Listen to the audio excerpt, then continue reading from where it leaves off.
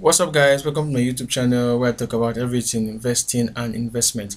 All right, so if you haven't subscribed to this channel, click on the subscribe button and the bell right there beside the subscribe button. Click on it too so that you can get a notification whenever I do a new video. So in this video, we'll be talking about Nigerian breweries. I always tweet about Nigerian breweries because I am in Nigeria and I am Nigerian. So I have to have investment in the Nigerian stock market, not just foreign stock markets. So Nigerian breweries is one of the stocks that I like. I like it, and this is why I want to tell people why I actually like it. First things first, this should not be considered financial advice. This should not be considered financial or legal advice. So do your own research before you invest in anything. So I'm just going to get into the video now. Okay, so right here, what I have is the Nigerian breweries website. And what I'm going to do right now is I'm going to first show you all the drinks. Before it loads, I'm going to tell you something. Nigerian breweries control about 65% of the Nigerian brewery market. Like the Nigerian drinks, all the drinks in Nigeria, they control about 65% of it, with rivals such as I think Guinness, and there's another drink called Hero. So I think those are their rivals, and I want to show you now all their brands. So I'm going to start this fresh. So okay, so you see this is Star, and then they have Heineken, which is actually a partnership with the Heineken, because Heineken obviously is a foreign company. It's not native to Nigeria. And there's Gouda, and there's Goldberg, there's Light, there's Life, there's More Lager, there's Legend, there's Williams, there's Turbo King, Amstel Malta. These are non-alcoholics now. Amstel Malta, Maltina, Malta Gold, Maltex, High Malt, and they have other drinks like Star Radler. These are Strongbow, Apple Cedars, Ferus, Climax, Stella. So, and that's basically, they have some roots too. They have roots just like other companies have roots. Roots are different from beers. So if that was confusing, I want to just also point you to Wikipedia, where you can also check on their products. This Wikipedia, you can also see right here that the headquarters, everything. You can see their partners. Heineken right here is one of their partners, so as you can see Heineken right here. Look at their products. You see Star Lager beer, non-alcoholics, alcohol-free drinks. They also have roots. They have some roots anyway. Okay, so I want to list of beers and breweries in Nigeria. Nah, no need to look at that, but also Guinness is in Nigeria, so you should know these are one of their competitions. But you can see all these drinks I just mentioned now. If you walk into any Nigerian store, any Nigerian beer parlor, any Nigerian party, you will definitely see one of them. Especially the non-alcoholic drinks. God, they own everything. You will definitely see a Maltina, you will see a Malta Gold, you see a High Malt, you see a Maltex, you see an Amstel Malta. One of them will be there. So that's the thing. And if you don't like any of these drinks, I'm sorry, you're buying from the same company. Sorry to break it to you. Same company. So that's sorry, same company. This is well played. This is well played from Nigerian breweries. I love what they did here. I love this. I love this. I just love this. Okay, so these are their products. So you can decide if you like them or not. But I really love them because they are everywhere and everything. They actually, if you don't like any of their drinks, we'll take another one. So let me just move on to their financials. So I actually did a tweet in 2019 about their financials, their profits. There's one thing that is frequent with these guys: profit.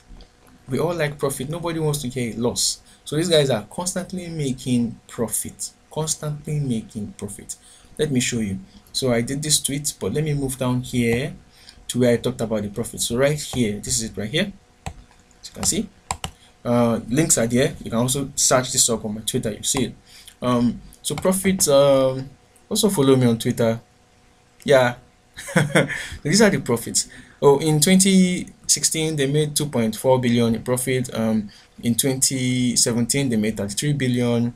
In 2018 they made 19.4 billion. This is when they started complaining about their profits, and this is because of two things. First things first is the recession. Other beer companies complained the same thing about the decline in people buying beers because the recession started in Nigeria, and worst, it became worse because the economy was seriously down plus a recession. That's like double problem for, as in Nigeria we call it double wahala for dead body. So that is double problems for your average Nigerian. So people now reduce how they actually drink beer and how they throw parties. So that this started in 2018. The beer company, the brewery companies have been complaining, but people are still drinking beer. I go out every day, I see them drink a ton of beer, but not everyone like they used to do before. It was a random thing before, but now people have reduced their hands, money and stuff. I want to also show you guys. So in 2019, they made 12 billion, which is ouch. That is a very big decline from 2018. Very big decline from 2018. That's bad. So this is their 2019 profits, 12 billion naira. This is all naira, not dollars. I wish it was dollars though. So in 2019, this was their posted profits. Then in 2020, as at March, they actually made 5.5 billion. Now you need to understand something. In 2018, 2019, they made 5.5, they made 8 billion. They made 8 billion in the first quarter. Let me show you this. All right. Okay. So they made 8 billion in the first quarter, which is right here. They made 8 billion in the first quarter right here. They made 8 billion in their first quarter. And look at in 2020, they are making 5.5 billion. So you could see that. Where is that? Right here. You could see that 5.5 billion. This is very, it's bad, but at least they are making profits.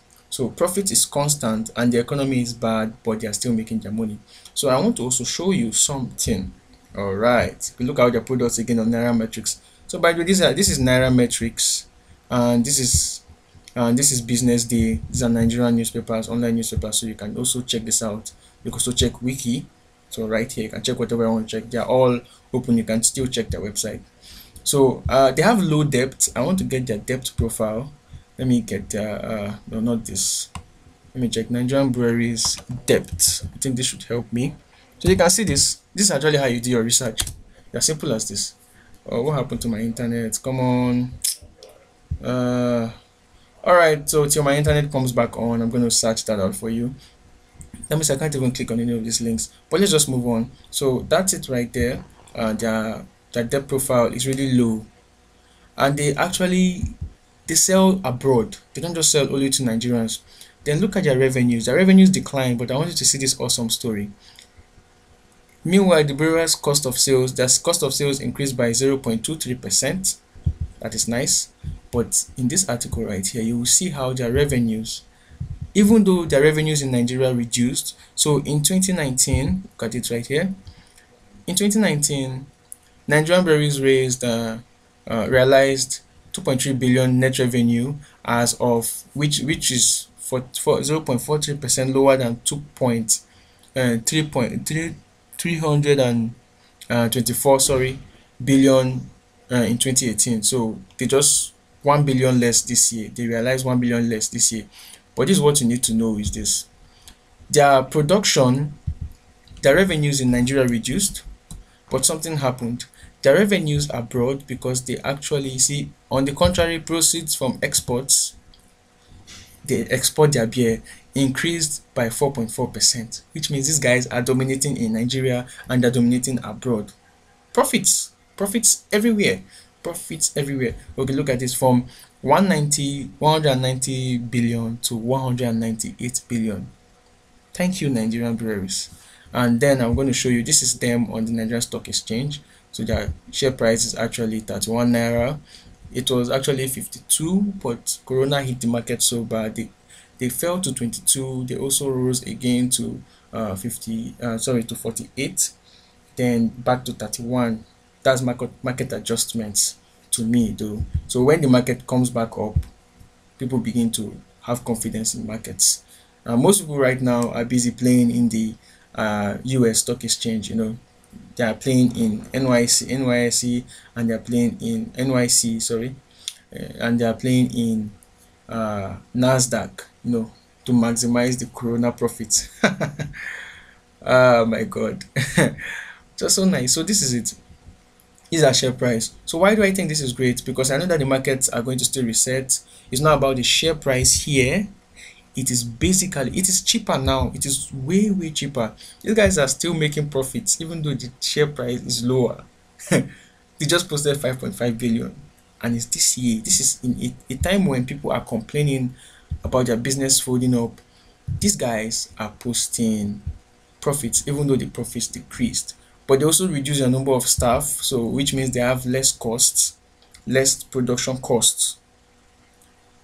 It's not so nice for the people that lost their jobs, but it's also nice to the shareholders. So this is the problem here. This is it. It's painful to watch, but hopefully things will get better. Hopefully, they have low debt, and my internet. Come on, come on, come on! Don't do this to me. Still down. It happened. All right. So the low debt, their products are everywhere, their share price is cheap, and this is the final take I want to give before I stop this video. So right here, I posted about buying Nigerian breweries right here, and someone then quoted the tweet and said, Nigerian breweries declared a dividend of 2 naira per share for 2019, you know, which means if you bought 500,000 naira worth of Nigerian brewery shares, you get 29,558 naira for 2019, which is a 5% return in 1 year with an inflation rate of 12.5%. You think that's really profitable? Now, this is a very, very wise assessment. I really love what this guy did. I don't follow him, but whoever this guy is, he really tried. But there's something you need to know. It is always wise to invest in your local markets first. And again, look at the profitability and growth of Nigerian breweries. So they are always posting profits. It will still grow because the market is down. Eventually it will grow when the market normalizes. People begin to have confidence in markets. People begin to invest their money in the market. Big institutions begin to bring in their money to previous stocks that they used to buy. Things will begin to come back. So I want to show you something here. So this was the response I gave to him, and I said it's a profitable business. Yes, it is. It's not our fault that our inflation rate is 12.5%. You need to understand something about Nigeria. Not many things can give you any profit higher than 12.5%. Not many things. Agriculture can give you, and that's done by buying and selling faster than your money can be lost in inflation, unlike keeping it longer, like investing in a stock. But this is the brilliant thing. You need to understand something. It's good to invest in your local markets and also invest for the long time. Our inflation rate will not be like this forever. There will be increase in production at some point.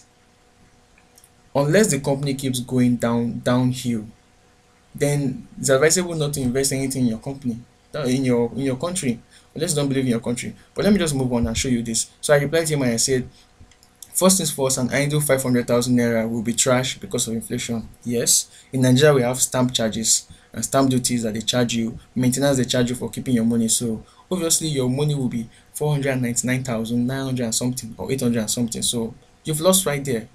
Then second thing, price to dividend. Long story short, I compare them to another stock, Nestle, which is 1,000 naira. Damn, 1,000 naira per share, and that company gave a 38 naira in dividend. And if you look at it, this Nestle is actually the highest share, the most expensive share in Nigerian Stock Exchange, which is Nestle. And so you look at it based on their share dividend, and you get a 19,000 naira 250, which is a 3.5% return of investment. You see this now. You should pick something from this.